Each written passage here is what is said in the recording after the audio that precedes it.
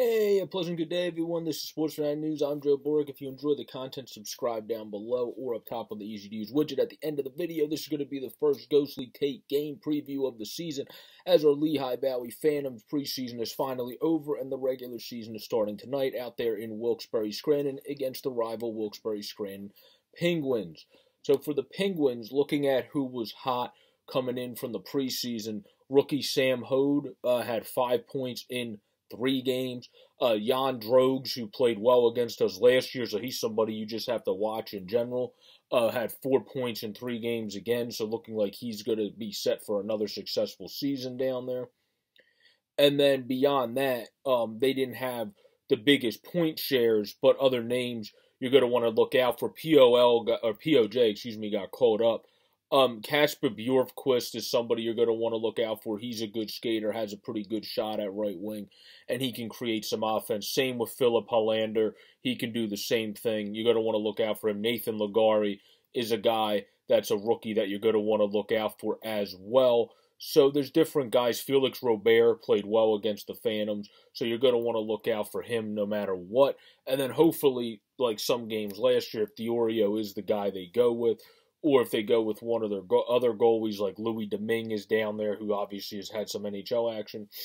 Hopefully they're not as hot as a firecracker, because I remember last season, some of the only reason our Lehigh Valley Phantoms lost a game to the Wilkes-Barre-Scranton Penguins was, I believe it was Diorio in that game, was hot as a firecracker and carried them over the top.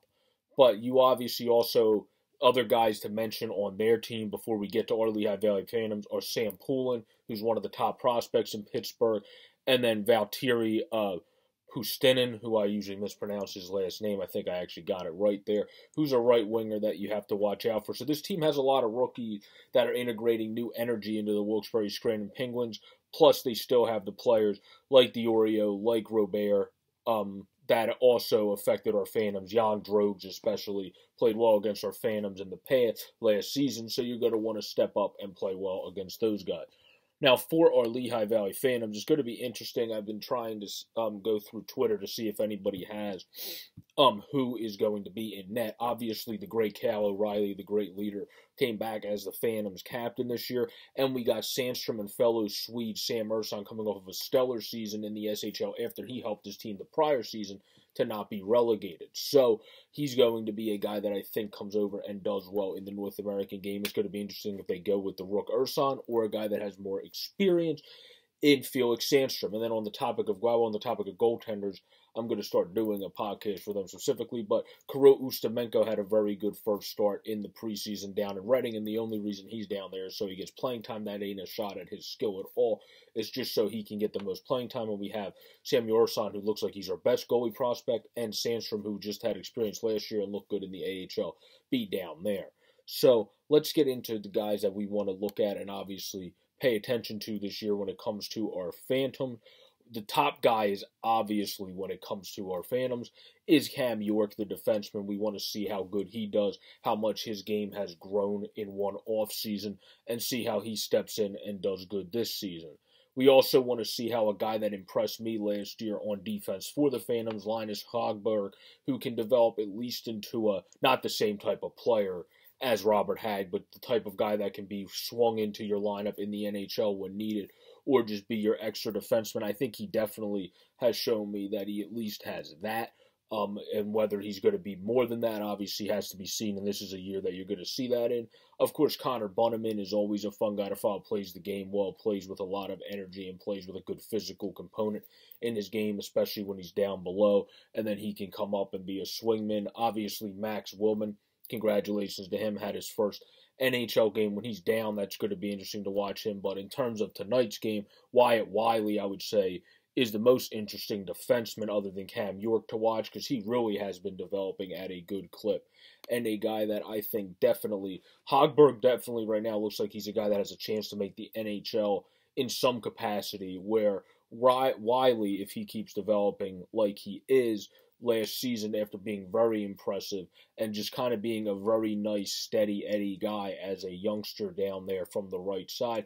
If he keeps developing at that rate, I would say he is more in line to be a guy that could be in your 6, even if it is on your bottom pairing where at this point Hogberg is definitely in line to be a guy that can do that, but he's more right now with some more having some things that have to get changed in his game, I would say, is in a process of being that 6'7" right now projection, where I would say right now with how impressive Wiley was in is more of that 5'6" projection when it comes to defensemen. But that's just me. That's just my opinion. Isaac Ratcliffe, of course, is a fun guy that we have to pay attention to this year, because if he stays healthy, I don't know if he'll even be in the AHL that sort of a period of time, because, of course, the Flyers picked up Zach McEwen in order to help there, but I don't know if he will be down there that much when it comes to that. So that's a fun guy to watch in the first game and going forward, because I think also, obviously, Isaac Ratcliffe, as my keys for this particular game, somebody like him, assuming he's in the lineup, is a guy that's a huge component against rivals to establish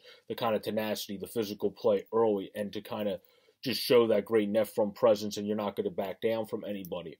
And then you obviously have Morgan Frost down there. He's a key to the game as well, generating the great offense through him and Tyson Forster, who are some of the better, obviously, offensive players down there, and a guy in Forster who impressed mightily last season, along with Zade Wisdom, who's unfortunately injured right now. It's good to want him back. But Forster, Tumala, and Ratcliffe, I would say, are my offensive players to watch tonight, assuming all of them get in the lineup, and Morgan Frost, of course, because he is just down there to get his game back from being injured, and once he gets going and churning, I don't think he will be in the AHL, that's for damn sure that long.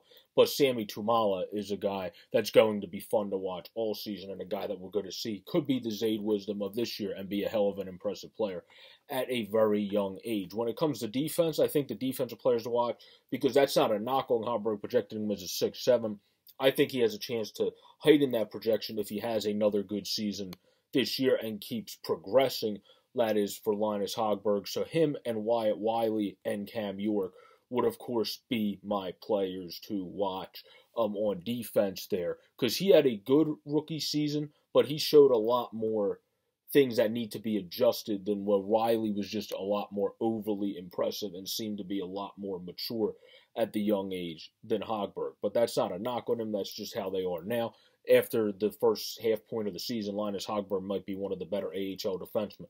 You never know, because he does have that work ethic. He just needs to fix those things at home. That's why I'm excited to see what he does after an offseason. So York, Hogberg, and Wiley would be my defensemen to watch. Forster, Ratcliffe, Tumala, and then always while he's down until he's back up in the NHL, Morgan Frost is going to be a player to watch, because he should be killing the AHL just like he did in the preseason. And then, of course, as always, whoever is in net, Sammy Ersan or Felix Sandstrom, are going to be fun guys to watch this year, because Ersan's coming over as a rookie, see how he adjusts to the North American game. Felix Sandstrom, is coming off of a hot end to the season last year for our Lehigh Valley Phantoms. It is a new era of Phantoms hockey. I definitely want to thank Scott Gordon for all he did for our team. Was definitely good in post-game interviews, was a good coach for this team. Now it's the Ian LaPerriere era, and we're going to see what he's able to bring. Tony Andrakis and other people I saw definitely mentioned that it seems like there's a new energy with this team, and that is good to see. It seems like this team is poised to be a team that can compete in the Calder playoffs and be a good team that goes on a good run this year. So this has been a look into our Lehigh Valley Phantoms season and a preview to the Lehigh Valley Phantoms versus Wilkes-Barre Scranton game that I think our good offensive firepower is going to be able to prevail. And a little bit more experience, of course, on our Phantoms team, where they have a hell of a lot of rookies when you look at their roster on AHL.com with the rookie indication, even compared to our Phantoms when it comes to that Wilkes-Barre team. So peace out, everybody. Stay safe. Enjoy the game tonight. Go Phantom. Subscribe down below if you enjoy the content, or up above in the easy-to-use widget. Good luck this season, Phantoms, and let's go Phantoms. Let's start off great this game.